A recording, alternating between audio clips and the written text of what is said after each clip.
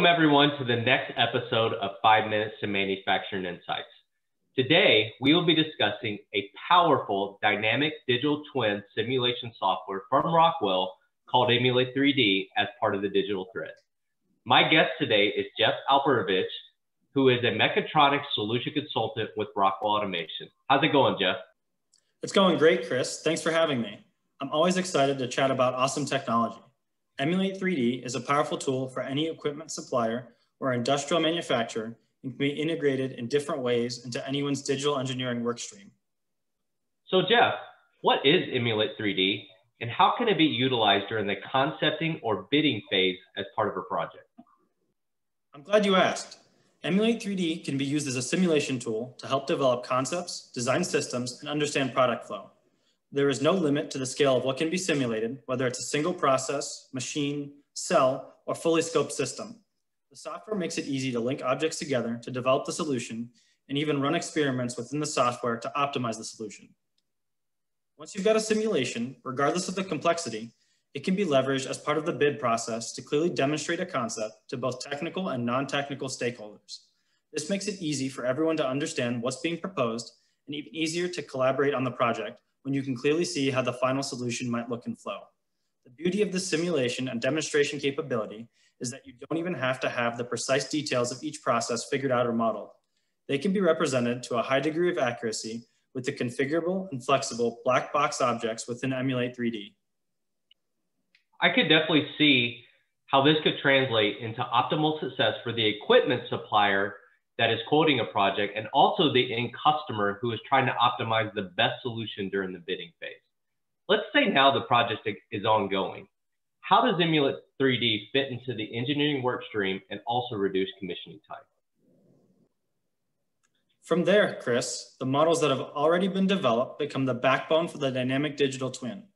The dynamic digital twin is a representation of the solution at one moment in time, but rather one that lives and breathes with the project.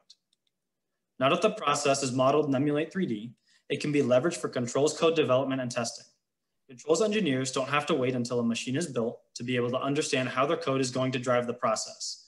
The programmable automation controller of choice can be connected directly to Emulate 3D to drive all of the components in the model, the same as they would be driven in the built-out system. What this means is that long before any time is spent on the build of a system, the functionality of that process can be verified to reduce the amount of physical prototyping required from the build. On top of that, and what becomes one of the biggest time savers of Emulate 3D, is that you're developing your final controls code to run that digital twin. Once you have your final build complete, you've already got the controls ready to go. Your commissioning time is significantly minimized with the bulk of your testing complete before any equipment is installed. I can really see how this software can bring the digital thread to life on a project in so many ways. Does the power of Emulate 3D stop there, Jeff? No, there's more that companies can do to leverage this model even further.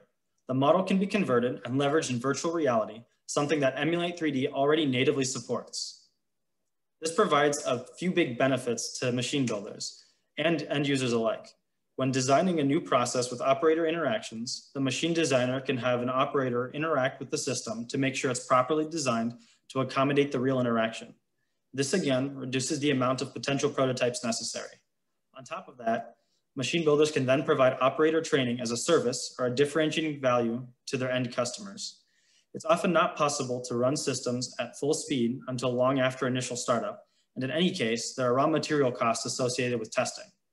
Virtual reality training and testing allows companies to run at full speed with no material costs to train operators more effectively. This is huge too for the end customer of the system, with the potential to have operators trained at minimal cost to be ready to roll once the system is installed. Wow, Jeff, that is so much power in a single software platform. What is the best next step our customers can take to learn more about Emulate 3D? Emulate 3D is just a piece, albeit a very large piece, of the whole digital thread landscape. There are so many aspects to consider, and not every customer's path is going to look the same. That being said, whether you're looking to improve the way you design and sell systems, commission them, train operators, or any combination of the things we've talked about here, please contact your local Rockwell representative to schedule an in-depth discussion on how Emulate 3D can impact your business and your digital thread story. You can also check out the Rockwell Automation website for more information about the product. There will also be some links in the bio here. Thanks everyone for joining and have a great day.